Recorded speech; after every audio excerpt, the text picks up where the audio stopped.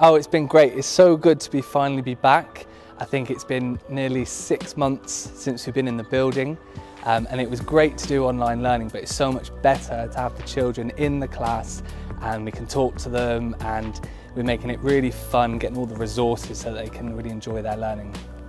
And just introducing a new topic to them, which maybe they haven't seen before, or they have some idea but don't really know. And when we learn something new, they just really enjoy it, and it's a really fun way to start the day. Face-to-face, you actually lose that connection with the children. And we often say as teachers, we are here to make difference. And the passion comes from when you are right in front of them, the expression that they actually give you, the expression that you give. So for me, I actually missed that connection, that bond that I had with my student. I even saw my year 11 girls in this yesterday, and I said to them, you know, one thing I've actually missed, I missed you guys, okay? It was really, really nice to actually kind of see them. Love being able to see the kids in front of me. Even though distance learning was good and they were able to learn, it's just so much better than being here and interacting with me. I can help them specifically, I can differentiate their work, I just feel like they're learning. شعوري صراحة أنا مشتاق جدا لطلاب المدرسة. بتعرف إحنا طلاب المعلمين من الرياضة كثير جدا قريبين من الطلاب.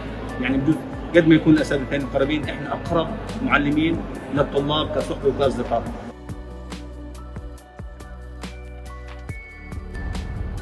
What does teaching mean to me? That's a great question. It means getting to know young people, helping them learn, helping them enjoy maths because it's my favourite subject in the world, and helping them become good people who achieve the best that they can. التعليم بالنسبة لي شغف.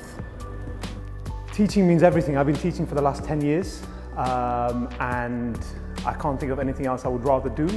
And the main thing is seeing those students every day and knowing that, you know, what's going to come out of the lesson, and every lesson being a little bit different. One word to describe the first week at school is really important. It is important to start the year off in the right way.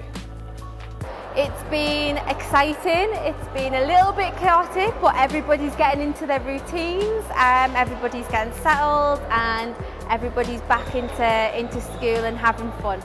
الحنين هو حنين بكل ما تحمل الكلمة من معنى. حنين حتى لحجارة المدرسة، والله كنت أحن. حتى لهذه الأشجار التي حولنا كنت أحن. فما بالك حنيني للشخصيات والأرواح التي كانت في المدرسة. عيد.